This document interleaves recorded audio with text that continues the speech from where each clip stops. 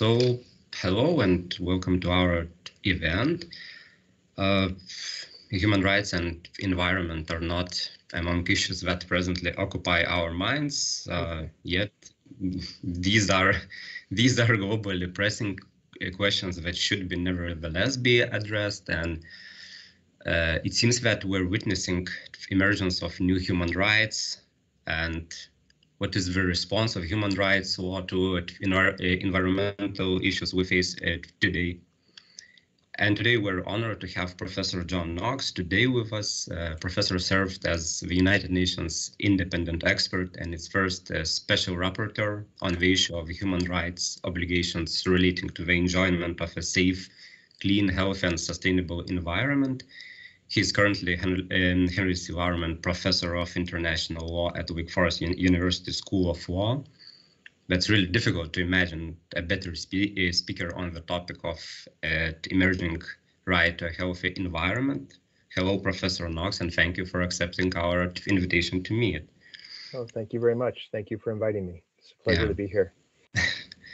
I would like to discuss a few topics related to human rights and environment, and the right to a healthy environment in particular.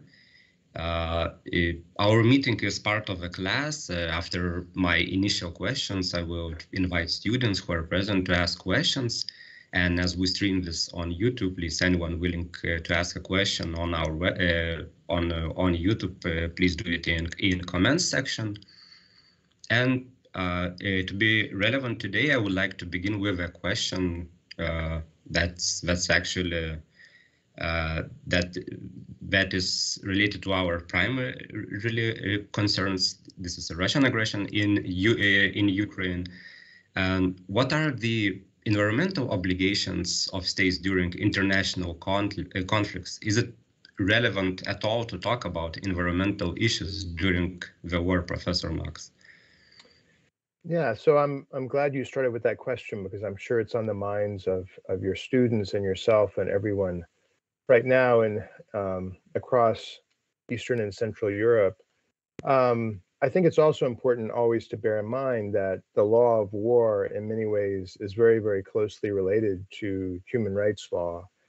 And Russia's acts of aggression, in addition to violating the law of war, also give rise to potential responsibility under international criminal law.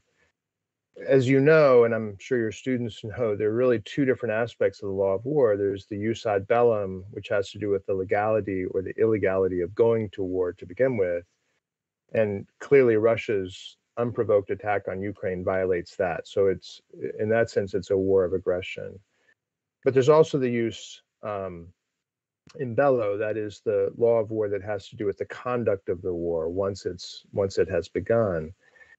And with respect to that, of course, Russia has been, I think it's fair to say, credibly accused, I'll put it that way, of violating this aspect of the law of war as well, since, among other things, it prohibits firing on civilians, it prohibits firing on hospitals, it prohibits firing on undefended cities, things like that.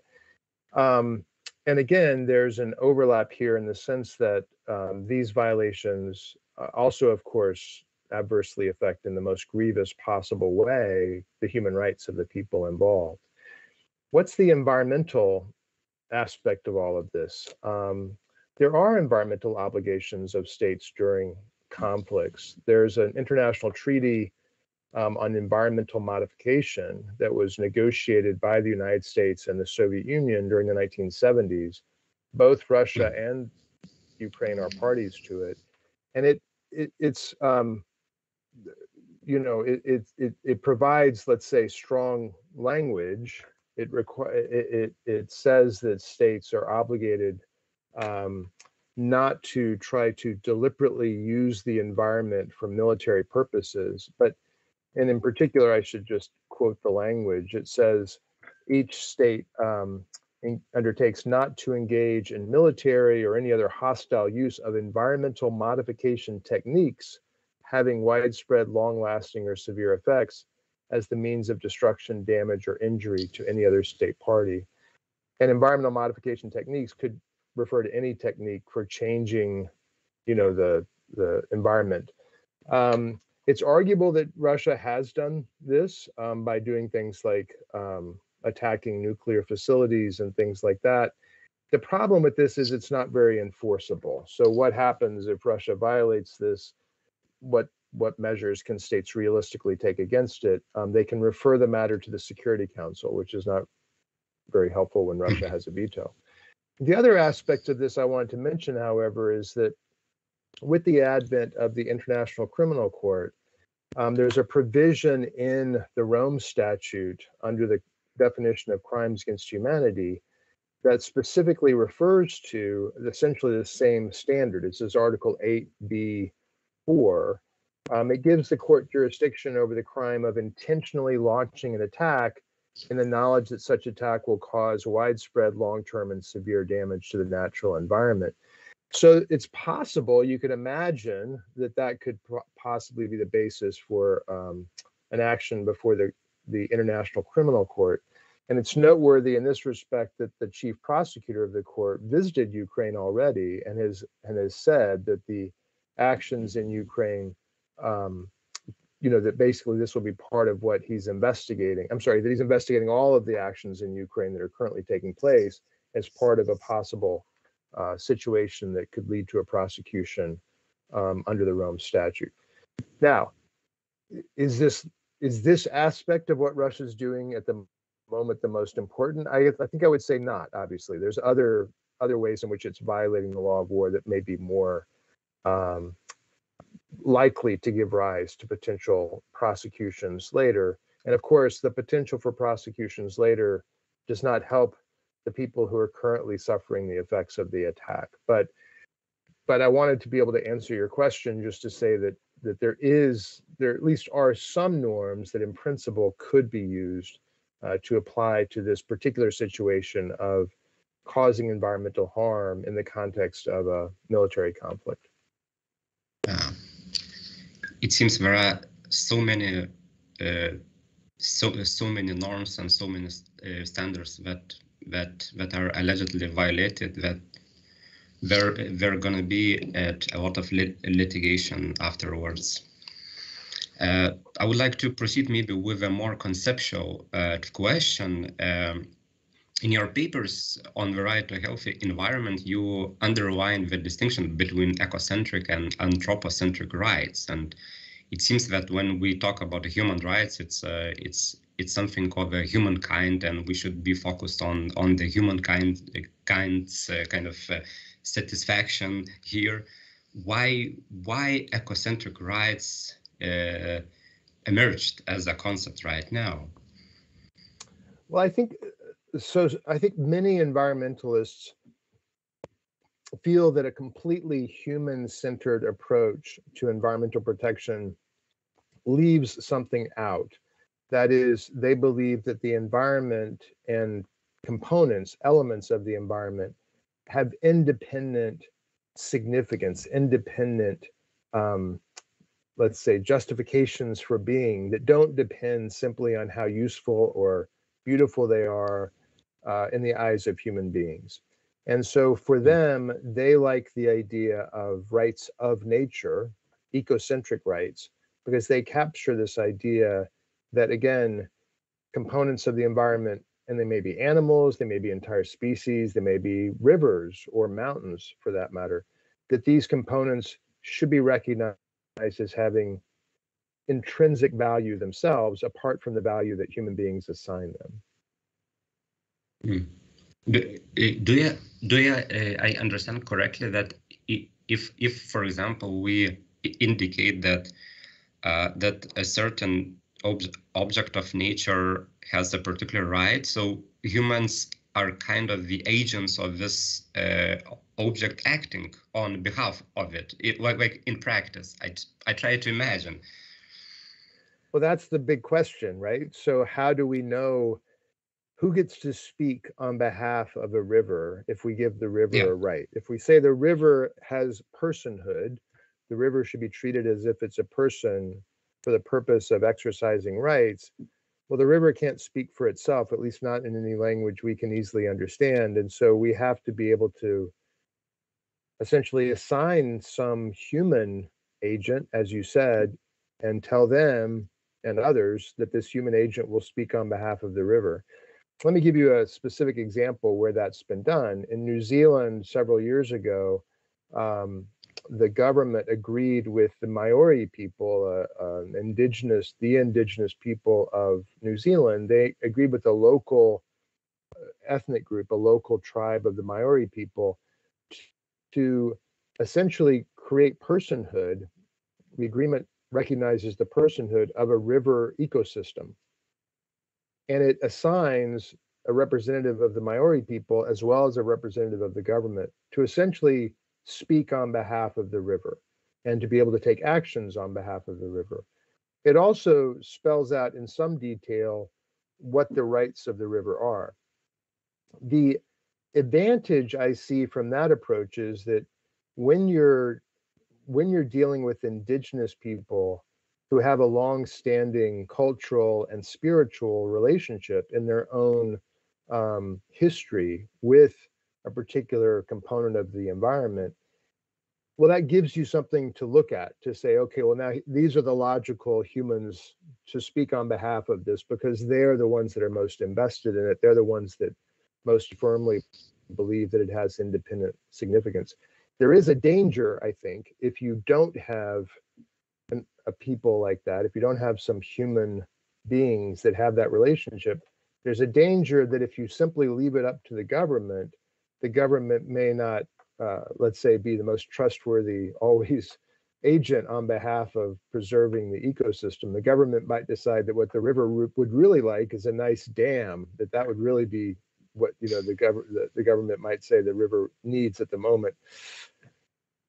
But fundamentally, there's always going to be this problem of trying to imagine what a non-human entity wants or should have. We're always trying to use essentially a human framework and use that to apply to something that's fundamentally not human at all. And so there's always going to be this gap to try to overcome. So it's like, it seems that this is like a corporation.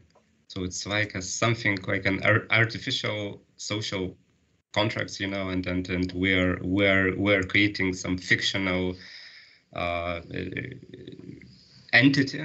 Yeah, and are there any examples in the United States with Native Americans who could be maybe thinking about such concepts as in New Zealand? Oh, there are definitely people in the United States that like this idea, and in some very limited ways, it has been put into place, but not in a very broad or widespread or mainstream approach. And I think that's true of many countries around the world. It has been proposed in a number of different countries, and in some countries, a few countries, it's even written into the country's constitution or basic law. The two most important countries in that respect are Bolivia and Ecuador, both of which recognize that nature has rights as a matter of national law. But again, as a matter of international law, the focus has been much more on human rights to the environment rather than rights of the environment that humans would then be obligated to try and fulfill. Yeah. Let's move on. Maybe as you are one of the proponents of a healthy environment, it would be really interesting to know what was the reason you became so interested in this right, and maybe you could share some of your personal, professional path to the current moment. Yeah, I'm happy to do that. So I'll go all the way back to when I was in law school. When I was in law school, I was interested in both human rights and I was interested in the environment. But I have to say that I did not really foresee that I would have a career that would bring them both together. I just liked them both. I was interested in them both separately. When I went to work, my first real job out of law school was to work at the U.S. Department of State as an attorney on international legal issues. And I was This was the late 80s to mid 90s, so quite a while ago now. But I was fortunate to be able to work on both issues, but in different offices at different times, because again, there really wasn't this idea of overlap between the two. So I worked for a couple of years on international human rights issues, and I worked for another couple of years on international environmental issues, but again, without really much overlap. In fact, when I was working on international human rights issues, one of the proposals before the United Nations at the time was to consider recognizing the human right to a healthy environment. And I had the portfolio on that. I had the file. And I've always joked that the file was very thin because the US position was basically just there is no human right to a healthy environment. There's nothing more to say about it. So I continued after I left the State Department to work on both issues. But again, at different times and separately, it really wasn't until I had been in academia for some time as a professor that I really began to study how the two could work together. And I began, and now we're maybe 15 years or so ago, I began to do pro bono work for the government of the Maldives. The Maldives, as your students may well already know, is a small island state in the Indian Ocean that's extremely at risk as a result of climate change. So they were interested in trying to make a human rights argument to the United Nations that the effects they were facing from climate change were violating the human rights of the Maldivians. And so I began to help them make that argument. And the more I looked into it, the more I realized there's actually a lot of things that human rights can say about the environment. And in many countries and many different forums around the world, people were starting to make those arguments, in some cases quite successfully. So after my work with the Maldives, it kind of led naturally to my position at the United Nations. The Maldives was one of the proponents at the United Nations, not only of applying human rights to climate change, but of studying how it applied to the entire environment. So I applied when the Human Rights Council of the United Nations decided to create this new position on human rights and the environment. I applied for it and got it. And so I spent the next 6 years from 2012 to 2018 studying it. So there were two, to kind of finish how we got to the right to a healthy environment. When I first began to work on this issue for the United Nations, I was really struck by how much other rights have been used in the environmental context. In the European Court of Human Rights, for example, there was a strong case law on the right to life under Article 2 and the right to private and family life under Article 8. Other regional human rights tribunals had similarly built up an environmental jurisprudence, but not based on a human right to a healthy environment. But at the national level, many, many countries, over 100 countries, had adopted it into their national law.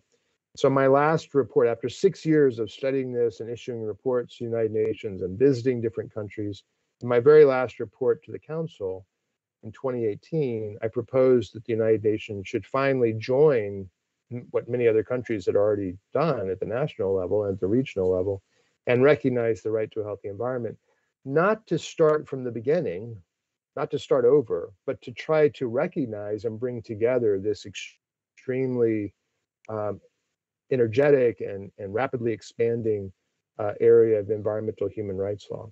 And so that finally happened. My successor, the current Special Rapporteur, David Boyd, has been a huge proponent of this. And he and others succeeded in convincing the Human Rights Council in October of last year, October 2021, to finally recognize the human right to a healthy environment. So I've gotten to see all this happen from a very, from a front row seat, as they say, and it's really been remarkable to watch how much has changed over the last 20 years on this. Wow, that sounds really exciting. Yeah, my somehow related question would be more maybe general. When you teach and you work in the human rights field, could you imagine that the human rights expert or human rights lawyer is not a proponent of some particular rights, how we distinguish between like neutral view on human rights, and could we distinguish it? Yeah, that's a really interesting question. I mean, I think it would be difficult to call yourself a human rights lawyer if you didn't really believe in any human rights, because then what are you really doing? You could still call yourself a lawyer, but I don't think it would make sense to call yourself a human rights lawyer. But there is, um, I think you can very much be a human rights lawyer and feel that human rights have to have limits, that not every good human interest or goal should be characterized as a right. And even with respect to existing rights, not every single interference with those rights by every single possible person or entity amounts to a violation of the law. I mean, in other words, to be a human rights lawyer, I think you do have to still be rigorous in your application of rights. And I think in that way, you're actually doing, you're, you're, you're, you're a better proponent of human rights if you uh, only apply human rights in a kind of strict sense, because in that sense you're building up the power of the law. If you, I guess what I'm trying to say is, if you treat anything bad that happens anywhere as a violation of somebody's human right, then eventually you're making the whole concept so fuzzy and foggy that it becomes meaningless. So there has to be some things you say aren't human rights. And honestly, from if I go back to the beginning of my career at the State Department, that's how I felt about the right to a healthy environment. I had to really be convinced that it made sense to add this as a right, because I do think there's a danger in trying to expand it out too broadly. And so I'm sympathetic to people who still feel, well, why are we adding this as a new human right? Because I used to feel that way too. My argument on that is, ultimately human rights are what the peoples of the world say they are, and most people of the world have, voted with their feet, so to speak, on this. They have accepted this as a right. They've written it into their national laws, their regional laws, and there's now again the body of law and practice saying what it is. But that's why I'm still a little leery, a little cautious about things like rights of nature, because until it has that kind of track record, until it has that history, I think we should be careful about rushing into recognizing new human rights, or new rights of things that aren't even humans. Mm. If we proceed to talk a little bit about the particular right to a healthy environment, could you define the scope of this right? Because it seems that this is a really broad right. It's potentially extremely broad. I remember when I first became appointed to this position, and after 2012 and 2013, one of the challenges was to try to decide what not to talk about, because if you have a mandate on human rights and the environment, it could really you could talk about almost anything in one or the other of those two areas. At least that was my concern. I think the body of environmental human rights law as it has developed, though, is much more manageable than that. I think there are essentially three types of obligations that states have under human rights law in relation to the environment. One set of obligations is what I've called procedural obligations. That is, obligations like providing information about environmental matters, making it public, making sure that people in a jurisdiction, in a country, let's say, have the ability to participate in decision making that affects the environment, having the ability to have access to remedies for violations of the rights relating to the environment. Those three rights, information, participation, and access to remedy, are sometimes called the access rights, or a shorthand name for them sometimes is just environmental democracy. And again, as your students may well know already, in Europe, they are codified in the Aarhus Convention, which was adopted in 1998. Just, I guess, 4 years ago now, Latin American and Caribbean countries adopted a very similar agreement called the Escazú Agreement, which also codifies these rights. In addition, I would emphasize in this procedural basket, I would emphasize the importance of rights of freedom of speech and freedom of association. So that's one basket, the procedural rights. There's another basket which is, let's say, substantive obligations relating to the environment. And there, states have been, I'm sorry, human rights bodies have been more, they have given states more discretion. No one expects Germany and Ghana to have exactly the same level of air quality standards, for example. So here, there's more room for states to strike a balance, but at the same time, human rights bodies have said the balance has to be the result of a process that, again, allowed affected people to participate. It can't put too many burdens on any one group. Very often, what happens is that the level of environmental protection often is felt in a discriminatory way. Marginalized people are affected much worse.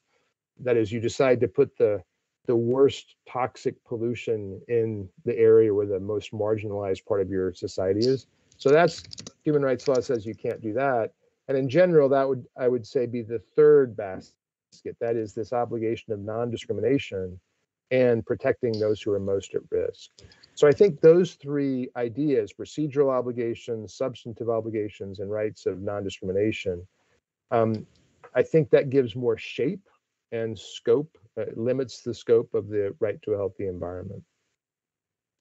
That's really interesting, because now it's like you just told us about the framework of this right, and now we can think about to what extent which element could be actually achieved. This is really interesting. I was wondering when I was reading your papers about the particular elements of this right, that could be a little bit more complicated than others, and one of them, it seems to me, is a climate change issue, and I have a feeling that if we somehow exclude climate change from the discussion, it would be much easier to include the human right to a healthy environment in the universal catalogues. What do you think about it? Well, I think you're right in the sense that at the beginning, I would say 10 or 15 years ago, when countries like the Maldives were first interested in trying to get the United Nations to pay more attention to this, they decided that it would be less controversial if they created a new mandate on human rights and the environment than if they tried to create one on human rights and climate change. But that's changed. A lot has changed in the last 10 or 15 years. In fact, at the same Human Rights Council session that adopted or recognized the right to a healthy environment, they also created a new mandate for a special rapporteur on human rights and climate change. So countries have become more comfortable with the idea that a human rights approach to climate change may be valuable. Now, still, there are certainly complicated questions about that. I think it's important to distinguish between two types of issues. One is countries clearly have obligations under human rights law to help their own people adapt to climate change, just as they would have obligations to help them under human rights law adapt and respond to any kind of foreseeable disaster, whether it's their fault or not. I mean, again, there's European Court of Human Rights jurisprudence, for example, involving things like mudslides. If there's a foreseeable risk of a mudslide and the government knows about it, then it should put the people at risk on notice. It should do what it can to try and protect them.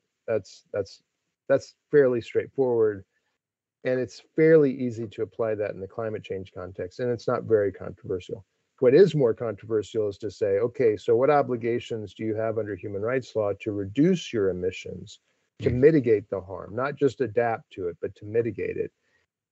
And there, it's very interesting. There's been a lot of litigation in recent years on this. The most famous case of this nature is the Urgenda case in the Netherlands, in which the plaintiffs successfully argued all the way up to the Dutch Supreme Court that in order to protect the rights to life and to private and family life under the European Convention of Human Rights, the government of the Netherlands had to do more to reduce its greenhouse gas emissions.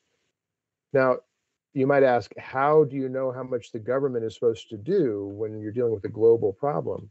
And what the court did is something I think that makes a lot of sense, and that I think other courts are doing as well, It took what the government itself had said it should be doing. In other words, it Yeah. looked at the government's own statements and said, we're not relying on the plaintiffs to tell us this. We're looking at what you've said has to happen, but we notice that you're not actually doing it. You're not taking the steps that you said you're supposed to be taking. So they held the government to its own standard. That's a very interesting, I think, approach for courts to take. And if human rights law, again, as I said, human rights law tends to say, look, you have some discretion, societies, to strike your own balance. But once you've struck the balance, you shouldn't ignore it. You should actually do what you can to implement it and carry it out. So it'll be interesting to see how that proceeds if other cases follow in the footsteps of Virginia. What about the position of the United States government? Did it change during the years? What is the current approach? On human rights and the environment generally? Yeah, on human rights. Yeah. Yeah, that's a good question. It still opposes the right to a healthy environment. It opposed it at the Human Rights Council, although it did not have a vote because at the time it was not a member. And I am doing my best to try and change their minds. And I would say that there is a division of opinion within the government on this. But in some ways, they're still stuck in the past, I think, where the position was 20 or even 30 years ago. With respect to human rights and the environment more generally, though, the application of other rights, I think they take a more nuanced position. That is, they are comfortable with the idea of what I call the procedural rights and the non-discrimination rights. I think they would agree that, for example, that states should do more to protect environmental human rights defenders, who are among the most at-risk human rights defenders. On average, more than 200 are killed every year, more than 4 a week. And so I think the United States is very comfortable saying, yes, of course, that violates human rights. Government should do more to protect them. But when it comes to climate change reductions, I'm pretty sure the government would say, oh no, that doesn't apply to us. We don't have any human rights obligations to reduce our greenhouse gas emissions. And to be fair to the US, I think quite a few other governments would take the same position, including China, Russia, of course, but even probably countries like Japan, Australia, Canada. Many of the big emitters, I think, would resist the idea that human rights law applies to their climate policy. Mm. Would it be correct to assume that the right to a healthy environment interfere too much into domestic policies of the countries, and this is the reason why the countries oppose inclusion of this right into the catalogues? Well, much depends on how you interpret the right to a healthy environment, right? So yeah. I think the main reason many countries oppose it is that, at least I would say the United States, the UK, Canada, Australia, they have legal systems in which they have not traditionally recognized economic, social, and cultural rights of any kind. And so for the United States, it's not, sometimes they make arguments that make it sound as if they're specifically focusing on their concerns about the right to a healthy environment. But let's be clear about this. The United States isn't a party to the International Covenant on Economic, Social, and Cultural Rights. It's not very comfortable with any economic, social, and cultural rights being treated as human rights. So if you're uncomfortable with any economic, social, and cultural rights that way, then you're uncomfortable with the right to a healthy environment, because it does look much more like an economic, social, and cultural right than a civil and political right. But again, this is most countries in the world aren't comfortable with it. It's really a small number of countries that aren't. The countries that are not, however, are, let's say, while they're small in number, they possess great influence because they include the United States, the UK, China, Japan, and so forth. So that's part of the reason why it has been so difficult to get UN recognition of this right, because the countries that oppose it are disproportionately powerful, let's say, in the United Nations. That's really interesting to talk about the reasons why the countries oppose it, and like if one of the probably last of my questions before we open the discussion would be probably if we imagine in a hypothetical situation that we recognize the right to a healthy environment, what would this recognition, the formal recognition in some basic universal human rights catalog imply to the human rights system? Well, I think one interesting aspect of it would be that it would be, I mean, let me put it this way. As I said, it's already been recognized by many, I mean, really most countries. If that had been the case in 1948, when the Universal Declaration of Human Rights was being drafted, it's extremely difficult for me to imagine that this right would not have been included, because the drafters of the Universal Declaration looked for their inspiration at what national constitutions and national laws already recognized. The reason why this right wasn't included wasn't that they thought about it and rejected it. It's simply that people weren't thinking about environmental issues in the late 1940s. The modern environmental movement had not arisen. So I think in that way, I think adding it is completely consistent with the way in which international human rights law has always been seen as, again, reflecting what most countries in the world regard as the fundamental human rights. But I want to say another thing about that, which is that one of the criticisms of international human rights law historically has been that in 1948, when the Universal Declaration that recognized all of these rights was adopted, the United Nations was really a small club, relatively speaking. African countries were still being dominated by their colonial, by the colonial powers that had taken them over and was speaking on their behalf, but not really speaking on their behalf. So there's a criticism then of the Universal Declaration as being essentially the product of the dominant powers at the time and not really reflecting, let's say, a global vision. I don't agree with that completely, but there's certainly some truth to it.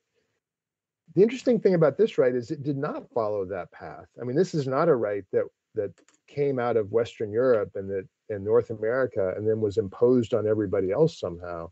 This is a right that really was adopted first in Africa and Latin America and then has spread around the world, including some early adopters, certainly included some European countries, but the countries that are resisting it are some of the most powerful countries in the world. So I think it would be in some ways a healthy thing for human rights law to recognize this right that's a kind of a bottom-up right so clearly, instead of a top-down right, as some of the rights, again, in human rights law have sometimes been accused with some justification of being. So in that sense, I think, again, it would be a healthy thing for human rights as well as hopefully a healthy thing for the environment, for the United Nations to recognize the human right to a healthy environment.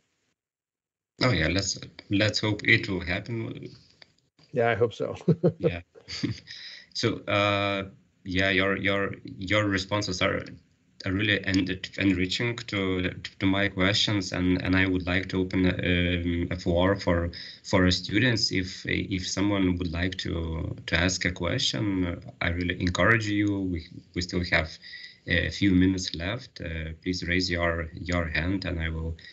And you can ask anything you want about the right to a healthy environment or international law, international human rights. If not, I'm still. Let's wait a few minutes, a few seconds, and if not, we can proceed. Oh, yeah, we have a question. Yes, we have two questions. I will probably allow maybe four questions. Then yeah. So then we have Ugur, Deimanta, Olena, and Alina. So let's start with Ugur. Yes, thank you, Professor. I hope you hear me well, by the way.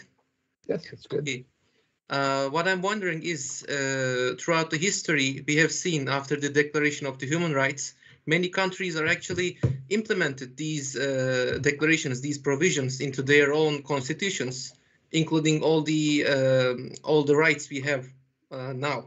What I'm wondering is, after this new right will be written in the new declaration, maybe, do you think these countries will also implement this right to their own constitution and make them more space for enforcing this right, both for the citizens and both for the against countries, let's say? Now, that's a really good question. I think it will depend on the country. The current special rapporteur, David Boyd, is a professor from Canada, and he highlights that many of the countries that don't yet recognize the right are not the countries. They're not only the countries that I refer to, but they also include smaller countries such as small island states that he has worked with to inform them about the right and to help them draft possible amendments to constitutions. And he thinks the answer to your question is that those states in particular would see UN recognition as an additional incentive or reason to consider including it in their own constitution. But even in some of the larger states, I mean, I'll mention Canada again. Canada's current premier has expressed support for recognition of the right to a healthy environment as a matter of Canadian law. So again, I think UN recognition may help with some efforts. But there will be some countries, I don't see it changing anytime soon in the United States on a national level. I will note, however, that New York, one of the largest US states, did add the right to a healthy environment to its constitution just in November. So at the state, within the United States level, at the state level, some states are definitely adding this right. Thank you. I think this will be a good spark for all the countries in the future. Let's hope. Yeah, let's hope. Thank you, Ugur. And then I would ask Dimante. Yes, thank you. And first of all, of course, thank you for this enlightening lecture. It was very nice to listen. So my question would be as follows. We have already heard today that there are now these several states having granted this personhood to the environment. And I believe there were even several cases already related to this with, well, quite a positive outcome. Nonetheless, many countries, they clearly probably see this detrimental effects on the environment, which is caused by human activity. However, they're still quite reluctant, I guess we could call it like that, to take such kind of step. And they're providing these various arguments like jurisdictional issues, possible some decelerations of business, other developments, etc. So I was wondering, what is your take on this? And how do you think it is likely that soon enough, some significantly bigger amount of states will actually be willing to take the step? And are there maybe any factors that could actually push them to do that? So I think the short answer to your question, and it's a complicated area, right? Of all the possible states, why are some doing a better job than others of implementing this? I think, however, from my perspective, one of the most important things is, does the state have an active civil society on environmental issues?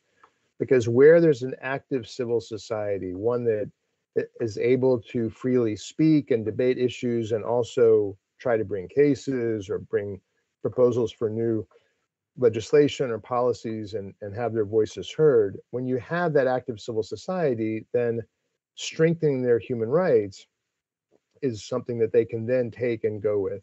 When you don't have that active civil society, then it's much more likely that the right to a healthy environment, even if it's recognized, would be meaningless because it would just sit on paper and not really be used by anybody. So for me, much of it comes down to protecting human rights generally in order to protect the environment. Again, while recognition of the right to a healthy environment can be part of that, it needs to be a broader focus, if that makes sense. Thank you. Thank you so much. So let's proceed with Olena.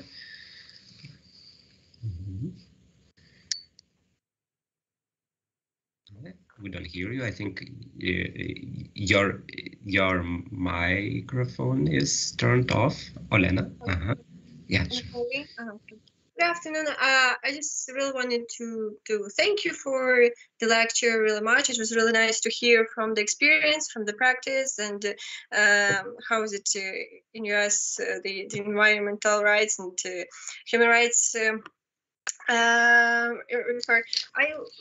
Actually, I also wanted to say that as Ukrainian student, I cannot probably I could just go through this because now in my country there's also not only industrial entities, environmental problems, but there are also international conflict and a lot of threats of biological weapons and Chernobyl generator turning off the generators, the radiation goes up, and a lot of others, and also the chemical weapons were used yesterday. So I think that soon enough we will have this lawsuit also from Ukraine to Russia about the human rights, about the environmental rights relation, human rights relation during the war. The war conflict. So this is really also forget to say this. Yeah. Yes. Also. No, this is obviously an extraordinarily difficult time for everyone from Ukraine. But I think you're right to look beyond the end of the war and think about what kinds of remedies might be available. Another precedent that I did not mention before is in the first Gulf War, after Iraq invaded Kuwait and then was thrown back out.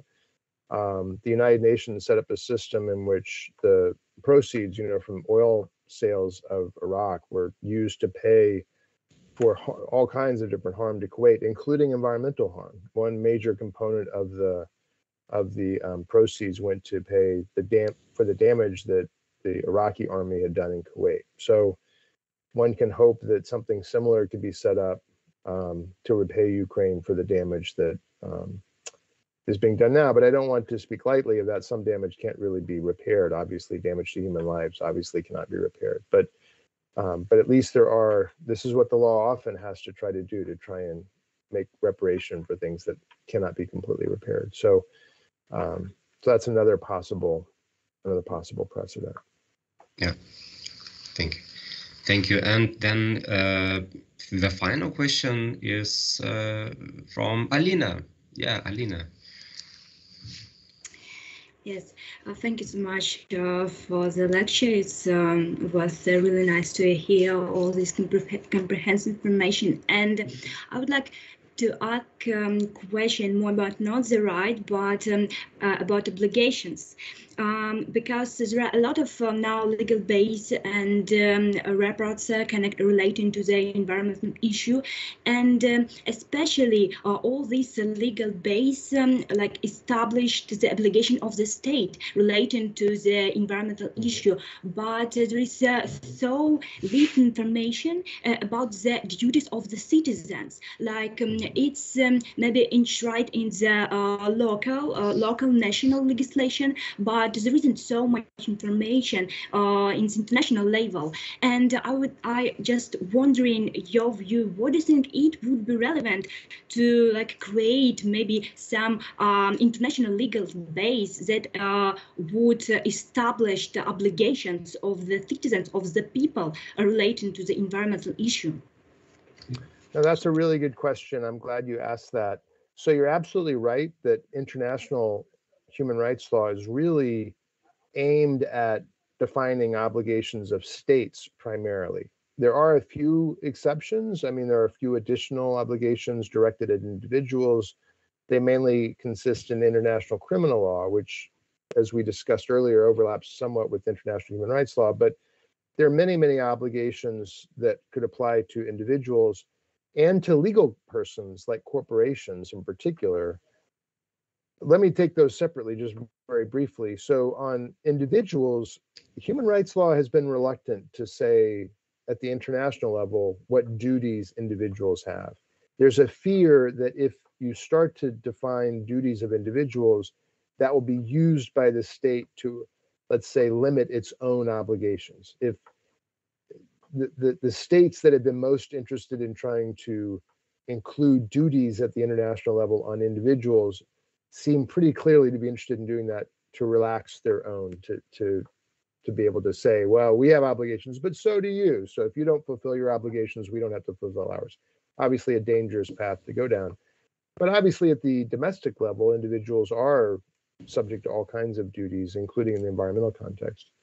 Corporations, however, are a different story. Corporations, there is an increasing effort to try to bring human rights law standards to bear on corporations. In 2011, the United Nations Human Rights Council endorsed the UN guiding principles on business and human rights, which basically say all businesses have a responsibility to respect human rights and set out some corollary obligations in that respect. That is being increasingly applied in the environmental context. Businesses are increasingly being put under scrutiny, under pressure to show how they are addressing human rights issues, including in their environmental policies. And I think that's a very positive step forward, but we still have a long way to go on that. I mean, I would just note that in Europe in particular, there have been a number of initiatives in the last 2 or 3 years to either enact or strengthen due diligence obligations on companies based in European countries for what they do or what their subsidiaries or supply chains do in other countries. The due diligence laws often include environmental issues as well. Germany just enacted one. I think the EU, I know the EU is moving towards it, but I'm not sure what the timing is on that. But in any event, that's something I think we're going to see more of, this kind of, as part of this fusion of human rights and environmental issues, we're going to see more of applying it to corporations in particular. Yeah, thank you so much. I think that's the right note to finish our discussion.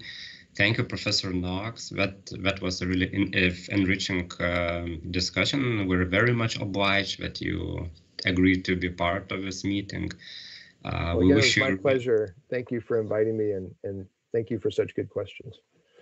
Thank you. We wish really a great success in your endeavors, and hope to meet you someday later. Well, so someday, good. I would love to be there in person someday. That would be wonderful. Yeah, that would be great. Thank you, students.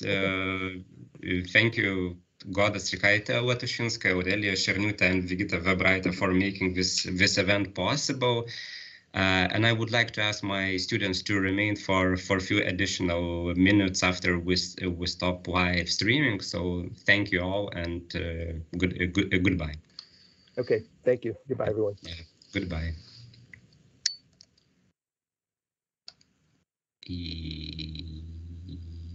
Yep.